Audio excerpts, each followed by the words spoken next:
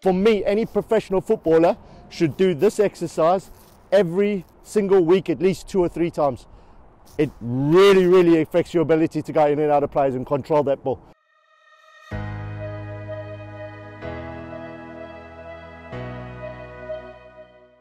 So right now we're with Abba here at the Barnet Power League. He's getting coached by Gary from Performance. Performance is a football academy based in London. If you're age 6 and up and wanting to find places to train in London, you can come to Performance. So visit them. He's here. But Gary's here. Gary's a Premier League scout and coach. So he's going to get some tips and advice from Gary now. Looking forward to how he does. Today is also Abba's first training session. So we've been doing some benchmarking. Today is going to get some coaching advice, some points. I'm going to train with him. So let's see how we go. Okay, so we're going to touch on some dribbling skills, technique. So you're going to go in and out, and then I'm going to shout 1, and then you're going to knock the ball so that your second touch is at the cone. So it's in, out, okay, whatever it is. Go through. When you get out of the cones, you're going to have a touch on the ball, and your next touch is at 1. If I say 2, you're going to touch the ball, and your next touch is going to be at 2. Right, off we go. 1.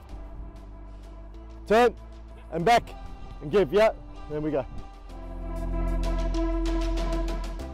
3. Good. Step back. Good. There we go. And hold. Okay, fine. Right. Okay, good.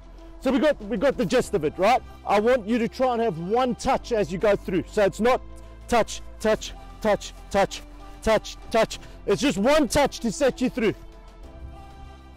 There. Yeah. Yeah. Yeah. There. 3.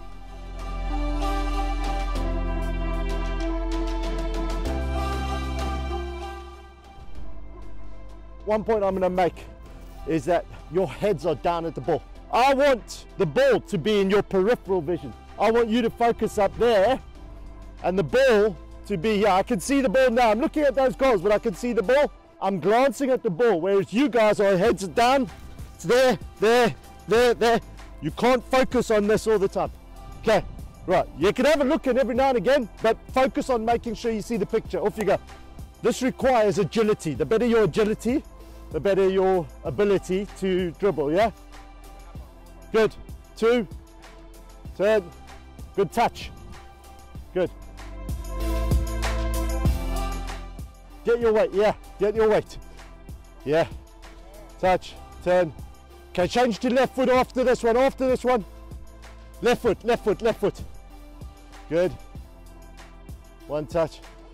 Just not comfortable using his left. If you practice it the correct way, repetition, repetition, repetition, then it comes right. And so he's not got confidence to use his left.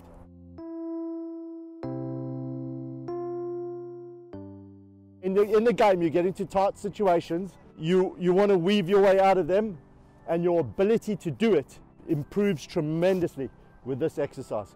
And it's something that you have to keep doing. For me, any professional footballer should do this exercise every single week, at least 2 or 3 times. It really, really affects your ability to go in and out of plays and control that ball. That exercise that we just did right now, that improves your technique, and it's very, very good. I've gone it. The downside, where it's not realistic in a game, is that the soldiers are all lined up. So we'll see if we can do something which changes that. You're going to dribble the ball at me. I'm going to throw cones down. You're going to go past them.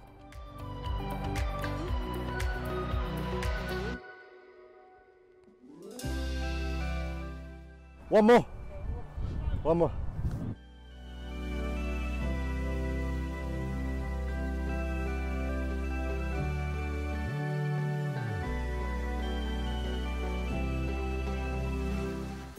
You see a lot of people that are at home and they're just dribbling through cones, but they're so like never happens in a game. And you can be really, really good at doing turns and doing skills, but you need to be good at doing a turn. When a player comes to you from the right, can you turn and go to the left? You've got to see the spaces there to execute the skill effectively. Yeah, that training is all about actually seeing the picture before you make the pass. Yeah. One of the things Abba has pointed out is he's not comfortable on playing off his left side. So we'll do some stuff with that. And the one thing I did notice that you were doing over here, which we pointed out, coming out, and if you're going into that direction, you're turning there to pass, and you're coming in sometimes like that.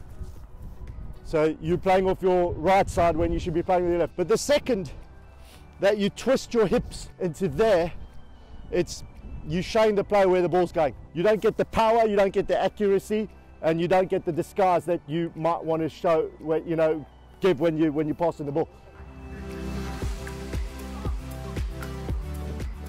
The ability of a player to make the right decisions is dependent upon a couple of things.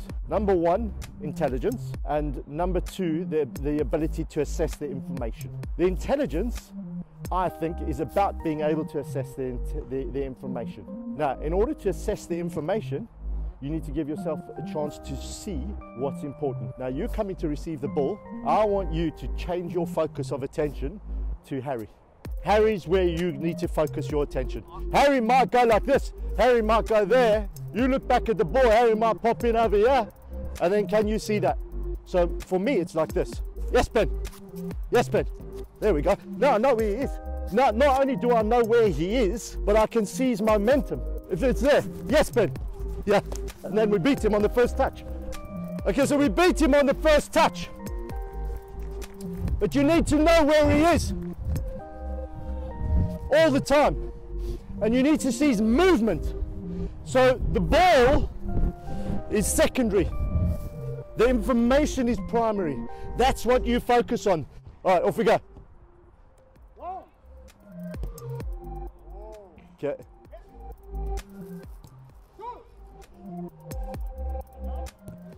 Oh, okay. Well, you see a problem over there, anyone? Here we go.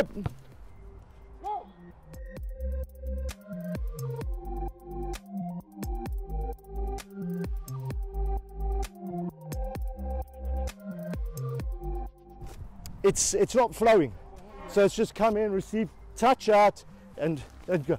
Just ideally 2 touches. Ideally, make the decision, and let's get the ball off quickly. Okay, all right, just try. I don't care how many mistakes you make.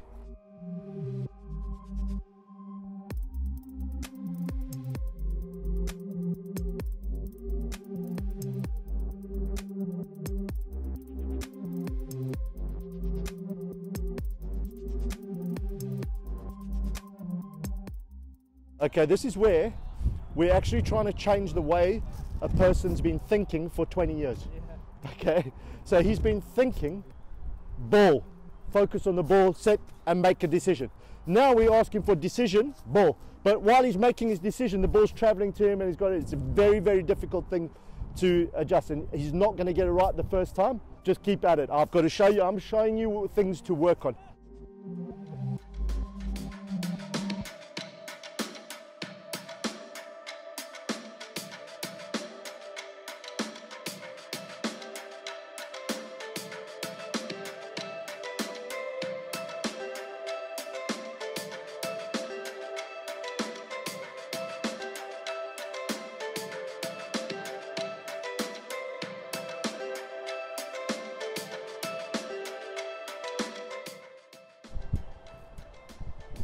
Set, go, good, good. So it's always, can I get that half turn? And that look, so it's from there, can we come in here? And then we can go there. If he's tight, come tight. So if I receive it there, I might let it just go across me, okay? If he comes in really tight, come in, then we can go out there. So those are decisions that we're making, okay? He's got to come in, change your pace, slow it down, getting behind him, and then come. You've got to think of something to make that yard. And the top players only need that 1 yard, yeah? It's tiring, very, very tiring exercise. A hard work this. It's very hard work. Good, can we go? Set, open, lovely. And again, finish, do it, come back. Stop, stop, stop, stop, stop, stop. why if you're there and you've succeeded, now all you got to do is go through. Did you want to pull the ball back in here? Because you want to put it on your right. Okay, you need to have more confidence in your left. You can't play if you're that weak on your left. So make the mistakes on your left. When I say make the mistake, what I'm talking about is don't avoid using your left side so that you don't make the mistake. Rather make the mistake again and again and then use it and it will get better and better and better. Nick, what the f***'s wrong with your boots?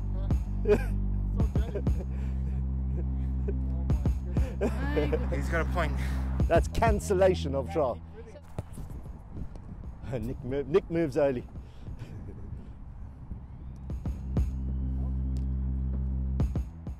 Good. Good, well done, Nick. It's just your goalkeeper. Oh, he's got it. Good. Finish, left foot. Can you finish? Can you finish? Left foot. Well played, better. Good. Drop out. Oh, well done. See, even there, touch with the right foot, front foot. All right, well done, well done, well done. Let's just recap.